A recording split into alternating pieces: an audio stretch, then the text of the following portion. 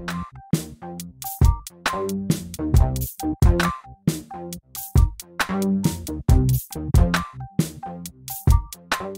name is Sabine Fuss. I'm leading a research group at the Mercator Research Institute on Global Commons and Climate Change. And the current pandemic serves very well to demonstrate the importance of the global commons, where mismanagement inevitably impairs human well-being. And already 15 years ago, the international health regulations were agreed upon. And these regulations constitute a legally binding instrument aiming to assist nations in containing the spread of disease while reducing disruptions of international trade and travel. And very similarly to this, the Conference of the Parties to the UNFCCC in 2014 culminated in the Paris Agreement with a very ambitious target to keep the global temperature increase well below 2 degrees. However, there has been ample evidence that the pledges for emissions reductions that the individual nations have put on the table in the context of Paris are inadequate to achieve this.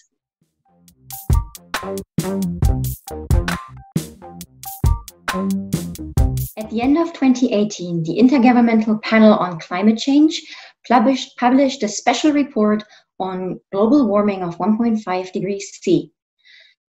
The good news is that past emissions on their own do not cause us to exceed the 1.5 degree limit. However, in order to achieve 1.5 degrees, we need to, as you see in the following graphic that I've brought from the Summary for Policymakers, rapid and deep emissions reductions already in the very short term, and then net zero emissions by mid-century. In addition, we need to actually dip below the zero line.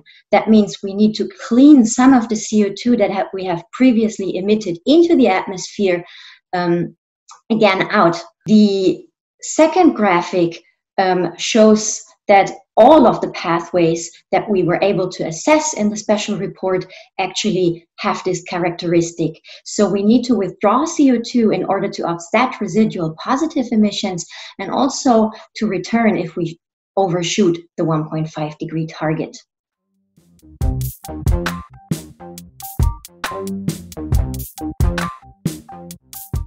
In order to see how we can actually withdraw CO2 from the atmosphere, let's remember what happens under climate change. In panel A, you see that we actually withdraw fossil fuels from geological formations. Then when we turn them into energy, we release CO2 to the atmosphere, causing temperatures to rise.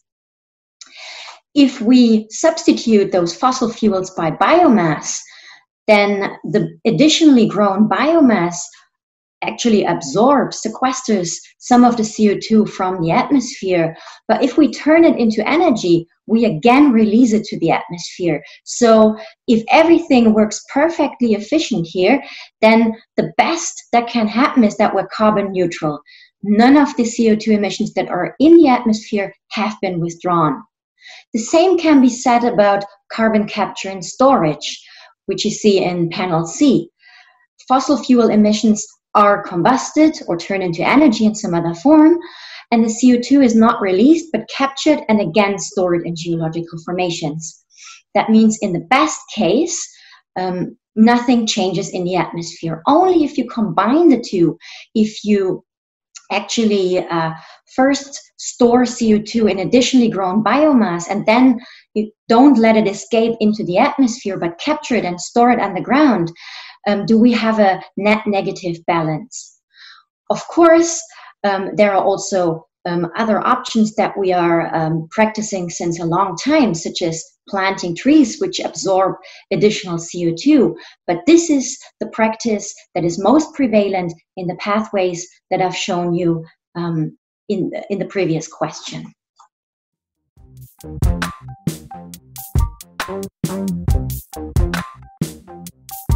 Of course, if you look at the pathways that I've shown you in the beginning, where we withdraw up to 20 gigatons CO2 per year by the end of the century, we would need to grow a lot of biomass or a lot of forest in order to absorb so much CO2 on a yearly basis.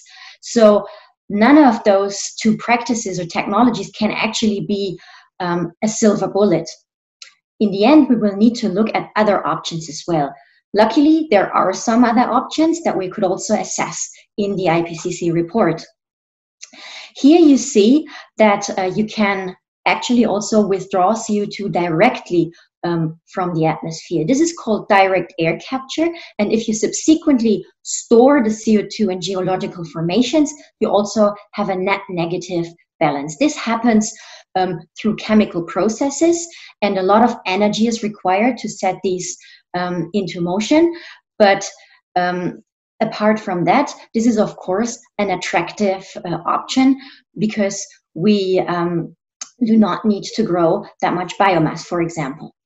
Another option is enhanced weathering, which involves grinding minerals very, very finely and then distributing them over large areas where they can, again, through chemical reaction, bind CO2. This is a process that normally happens naturally, but by the grinding, we can increase the surface and thereby enhance this weathering process.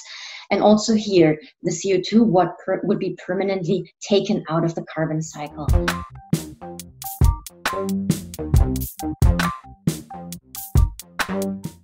In a study that we conducted with colleagues at the MCC, we looked at the whole literature until 2018 to see what are the potentials that are found for the different technologies and practices that I've described to you just a minute ago.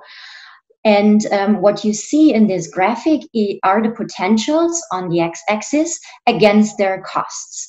So while I already hinted at this before, that direct air capture with subsequent storage is at the upper end of the cost spectrum, actually, we also see quite high potentials.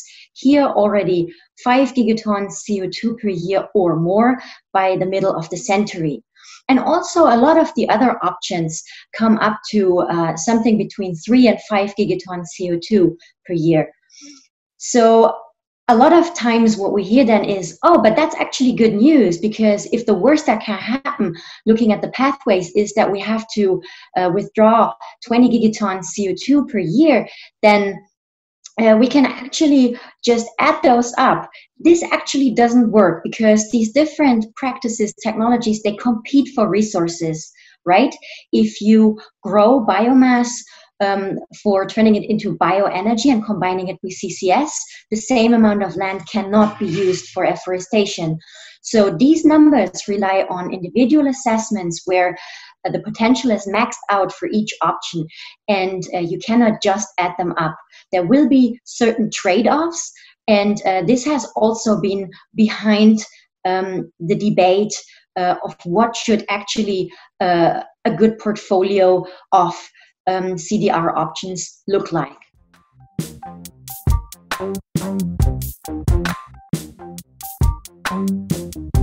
There have been several reasons or factors that have inhibited the rollout of carbon removal.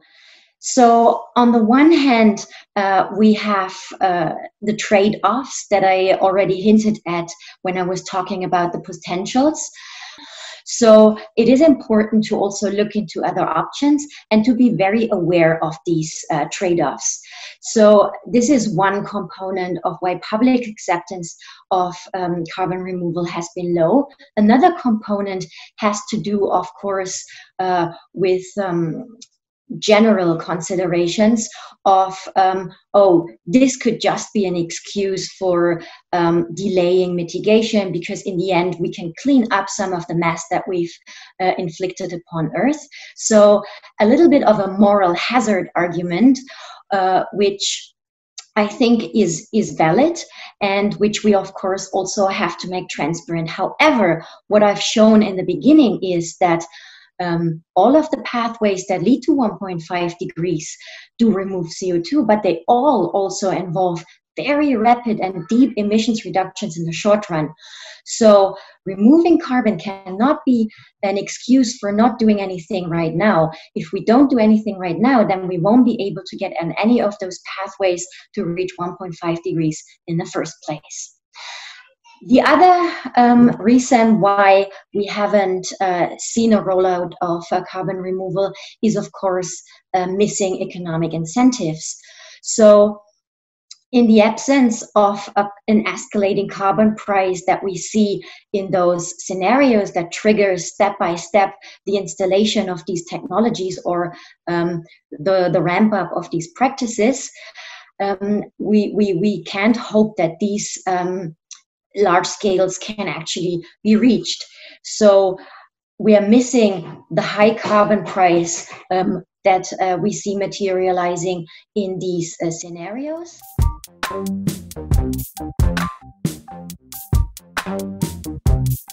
Yes.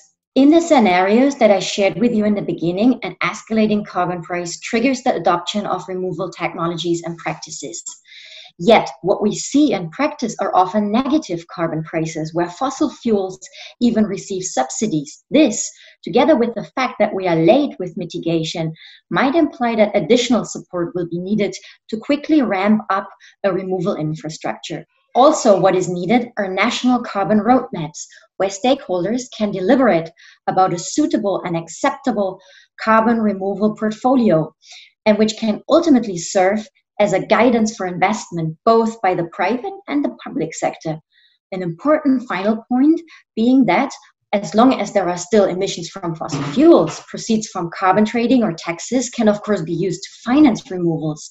But going net negative and withdrawing more than we emit implies that the finance has to be found somewhere else. Because what we're actually talking about here is the provision of a public good.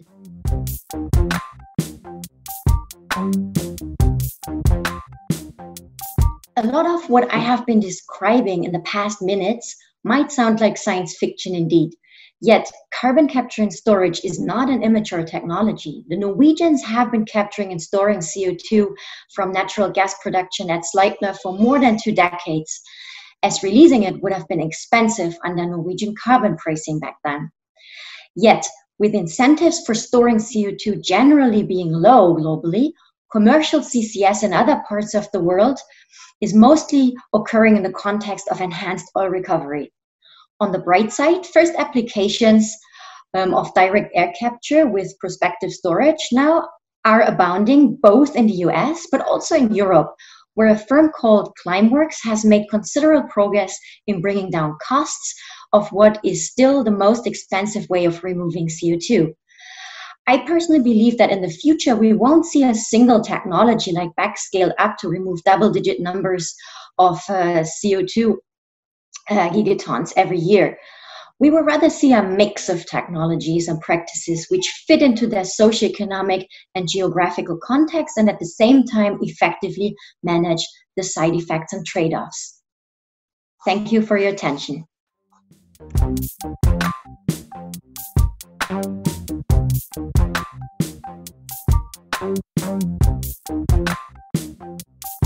Thank you.